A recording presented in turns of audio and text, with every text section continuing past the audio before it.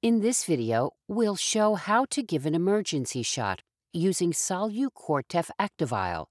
It's important that you, your friends, and your family know how to give this shot. They'll need to help you if you can't do it yourself. You may need a Solu-Cortef shot if you have a serious injury, if you're losing a lot of blood, if you're throwing up, if you're too sick to take your daily cortisol medication, or if you faint. Your doctor may tell you to give yourself an emergency Solu-Cortef shot in other situations too. If they do, follow their instructions. If you have any of these symptoms, you or your caregiver need to call your doctor's office right away. If you can't reach them, give yourself the emergency Solu-Cortef shot or have your caregiver do it for you. To give the shot, first set up your supplies on any clean, open surface.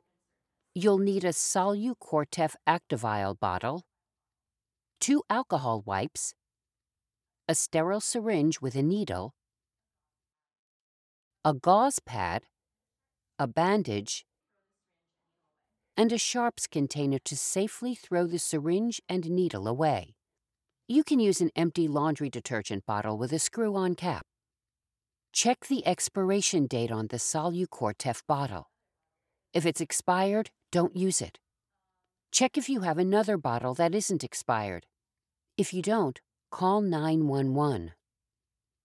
Next, clean your hands with soap and water or an alcohol-based hand sanitizer. If you're using soap and water, wet your hands and apply soap. Rub your hands together well for at least 20 seconds, then rinse. Dry them with a paper towel and use that same towel to turn off the faucet.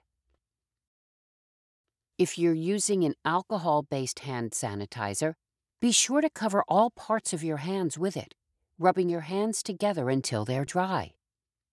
Once your hands are clean, pick up the Solu-Cortef bottle. Push down on the yellow cap so the liquid in the top part mixes with the powder in the bottom part. Then turn the bottle upside down a few times until the medication turns clear. That means it's fully mixed. Once the liquid is clear, take off the yellow tab on the top of the bottle. You'll see an orange rubber stopper underneath. Clean the top of the bottle with an alcohol wipe. Pick up the syringe and take the cap off the needle. Turn the bottle upside down and stick the needle into the middle of the orange rubber stopper. Make sure the tip of the needle is in the liquid. Gently pull the plunger back to fill the syringe with all the medication in the bottle. Then pull the needle out of the bottle. Look at the syringe to see if there are any air bubbles inside. If there are, hold the syringe with the needle pointing up and tap it with your fingers until the air bubbles rise to the top near the needle. Slowly push the plunger to force the air bubbles out of the syringe. Be careful not to push out any medication. Once the syringe is ready, put the cap back on the syringe and place it on a clean surface.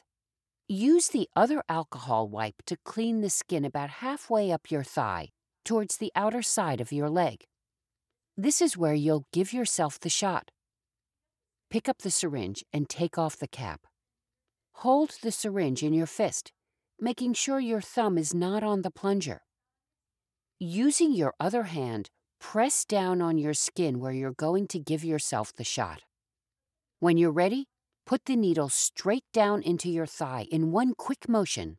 Move your thumb to the plunger and slowly push the plunger down to inject the medication into your thigh. Keep the needle in your thigh for 10 seconds so the medication goes into your body. Then pull it straight out and set it aside. Press down on your thigh with the gauze for a few seconds. Then put on the bandage.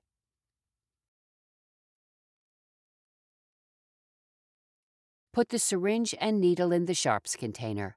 Then call 911. You may need more medical care. If you have any questions, call your doctor's office. You can also find more resources on our website, www.msk.org/PE.